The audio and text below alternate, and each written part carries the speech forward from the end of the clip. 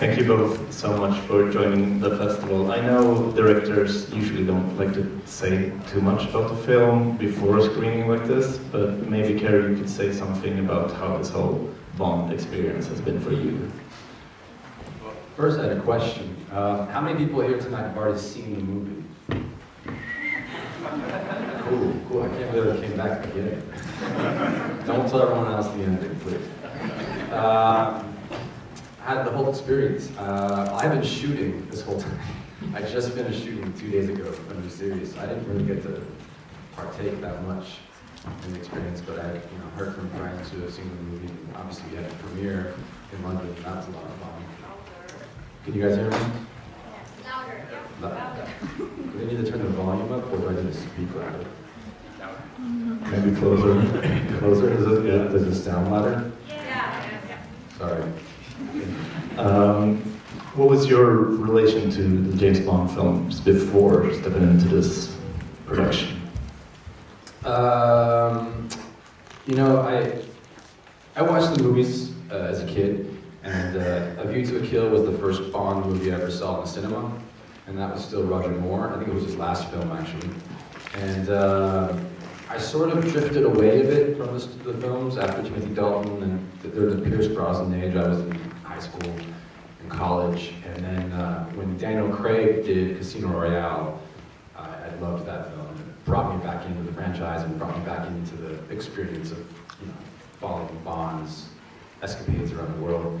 And I remember after Spectre, when it seemed Daniel wasn't going to do another one, I wrote to Barbara Broccoli to see if I could be considered for the next Bond film. And then I didn't think anything of it, and then they went to Danny Boyle, so I guess they didn't think about me. But then Danny Boyle dropped out, and then I wrote her again and said, hey, there's still a chance, I would love to talk to you about it. And then 2 weeks later, I was at her house interviewing to be the director, and here we are 3 years later. Here we are.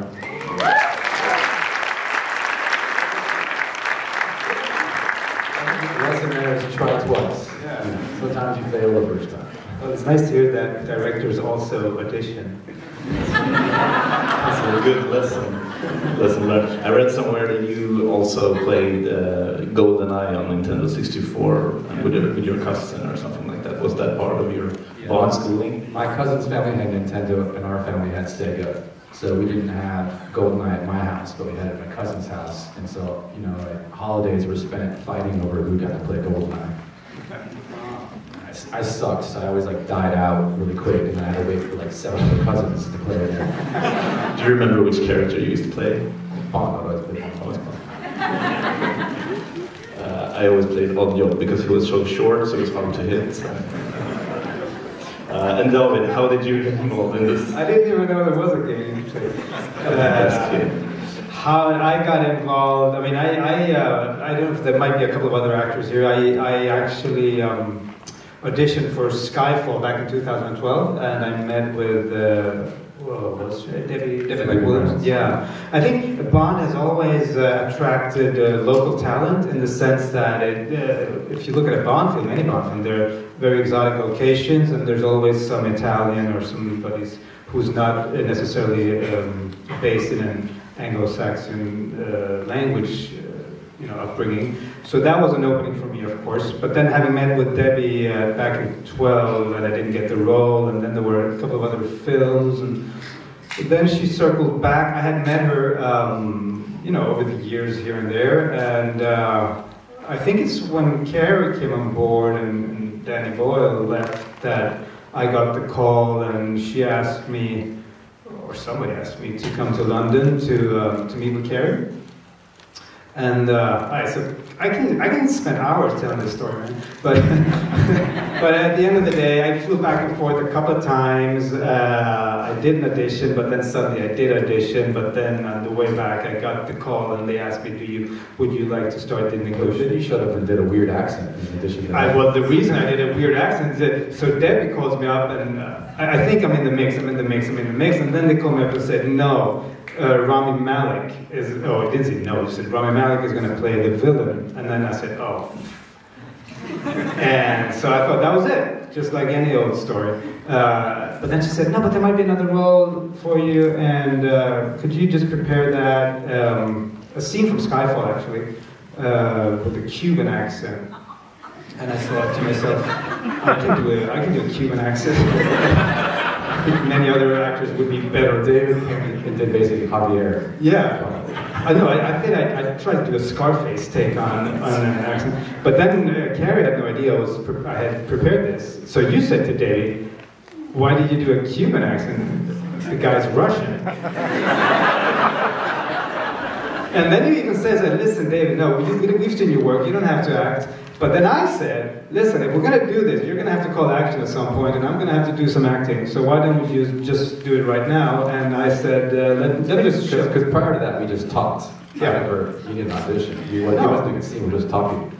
Just happens a lot. You don't always ask experienced actors to do a scene. Sometimes you just have a conversation. Yeah.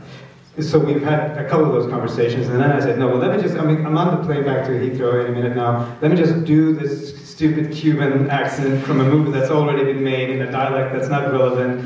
And then he said, oh, let me go get Barbara and Michael, who were just across the hall. So I put myself in a position where I then had to perform this monologue in front of the A-team of the Bond franchise, and I felt very stupid. But on the way back in the car... You prepared it for tonight. You're going to do it for them tonight, right? Well, it was... That was a meme.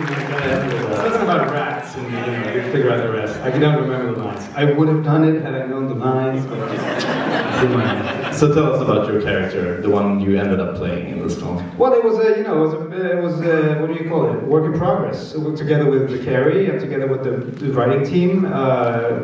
There were some elements in the writing that then later was chopped. I mean, remember we talked about Rick Moranis from Ghostbusters? Like, are you the gatekeeper? Are you the keymaster? Yes. I don't know, you might even know. The guy from the subway, too. The guy from the subway. So Cary sent me these TikTok clips of weird Russians for inspiration, I suppose. It was just threw the character out of the ballpark completely. But it was good fun, and I think we made it up as we went along, He's very much, I mean, without exposing too much, the guy gets kidnapped early on, like in this first scene, pretty much. And so then he's behaving under the circumstances of being kidnapped, which is, in my interpretation, is a very stressful thing. Some people might find it less stressful. But I found it stressful.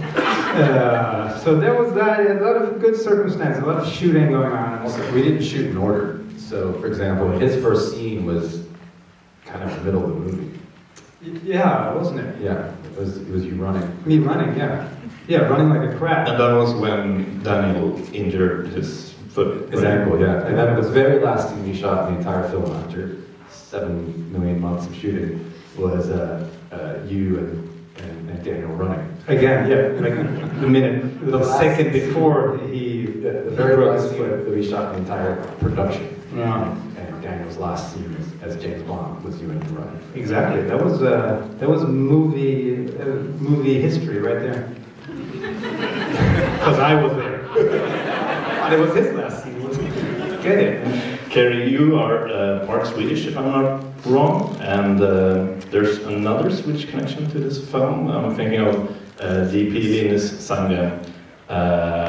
What was it with Linus' previous films that made you pick him, and what was your ideas for the visual style of this film? I first learned about Linus through Emma Stone.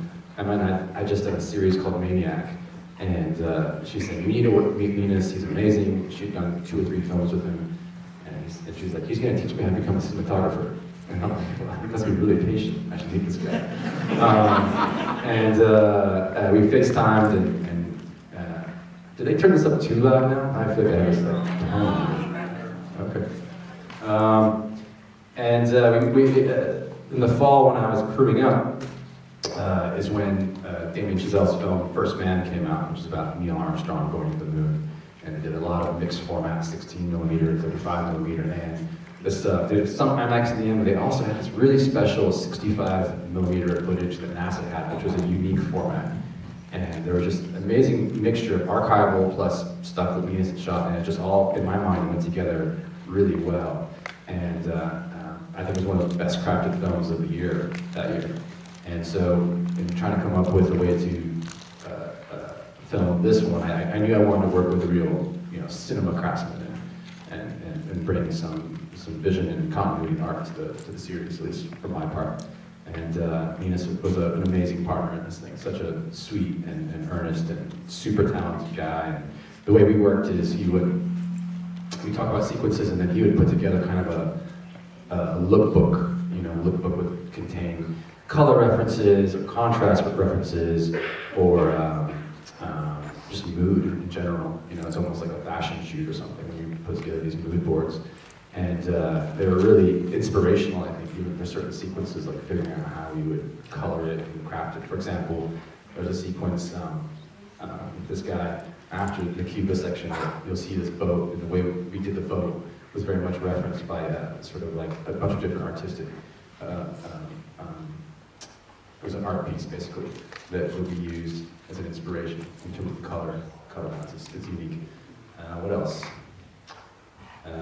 We also, I think we were, the last Bond film had been shot, Skyfall was Deacons, and that was shot digitally, but then Spectre was shot on film again, and we wanted to make sure we shot on film, we shot on 35. So to sort of, as a sort of like a bargaining point with the studio, we said, we'd like to shoot IMAX, and therefore 35 would seem like a really decent compromise. But then they said yes to IMAX. So that also surprised us. So we ended up shooting like 25 minutes of the film in IMAX as well. That was the funnest. I'd love to shoot an entire film in IMAX, because it's beautiful. When you see the projected dailies of IMAX, it's incredible. Yeah, it looks great. I guess you've both seen the film quite a few times now, but do you have any favorite moments or scene that sticks with you that you're extra fond of when you rewatch it? Question to both of you, I guess. I very much like Italy. I think that's really great. I think it's a great start to the film when they're in Italy. I think it's so colorful. It's so exotic and exciting. I really like the parts where I'm in. That's my favorite part of the movie.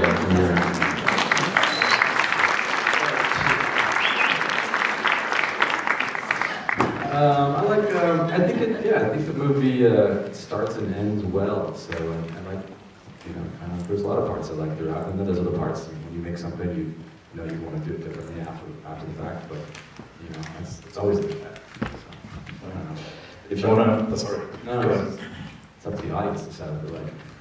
Right, you will see soon.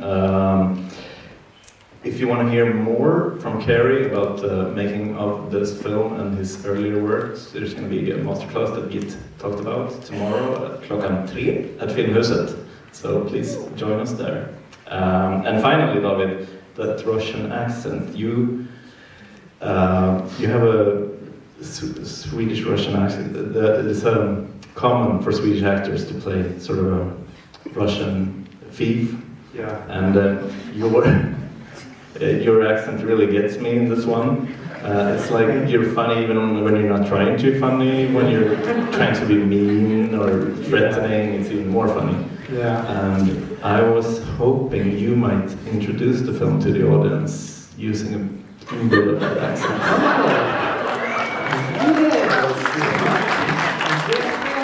Very good idea for me, introduction here on the Stockholm Festival. I